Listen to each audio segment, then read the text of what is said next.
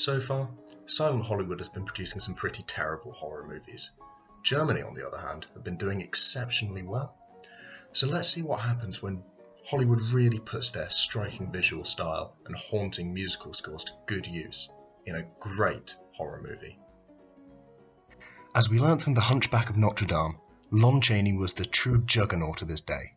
Not only was he an accomplished actor, but he was a tremendous makeup artist who pioneered the way for a lot of special effects makeup we see in films today. And straight off the bat, the makeup work he did on The Phantom of the Opera is fantastic.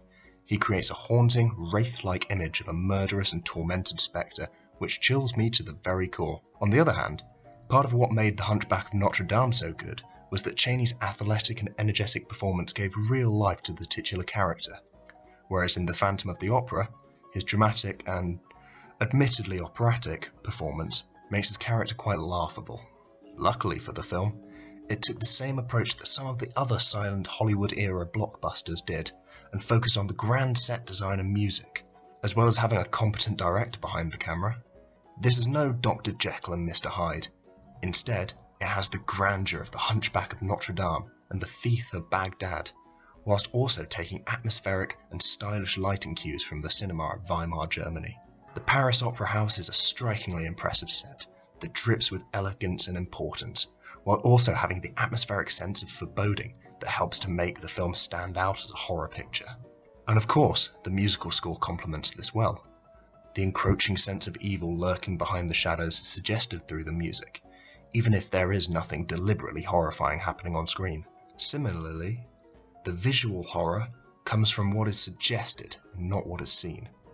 Reminiscent of Nosferatu, shadows and silhouettes are used with a striking and terrifying purpose to communicate the horror to an audience and allowing their imagination to fill the blank spaces. Once this nerve-wracking tension has been created, the film drops the audience in otherwise mundane situations with a heightened sense of dread. One scene in a flooded labyrinth of tunnels beneath the opera house reminded me of Jaws, for all the right reasons. While you have the traditional Hollywood ending of a courageous hero saving the day and rescuing the girl, there is an even darker ending suggested in the final moments. In an attempt to rid the city of the Phantom once and for all, the residents of Paris band together and chase it through the streets with torches and pitchforks, in a display of mob justice highly reminiscent of the French Revolution, despite it ending a couple of centuries beforehand.